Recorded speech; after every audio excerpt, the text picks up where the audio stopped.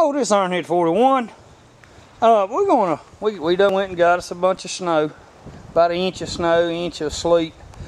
I'm gonna try this. This is just an experiment. What I got a 5-gallon bucket full of snow. I'm gonna add a couple of bay leaves to it, and I'm gonna seal it up and put it up in one of my buildings. Today's January 30th, 2010, Central North Carolina. But I'm gonna open this July the 4th, and I'm hoping that bay leaf, you know, I tell you what, bay leaf seems to be working pretty good on keeping bugs and stuff out.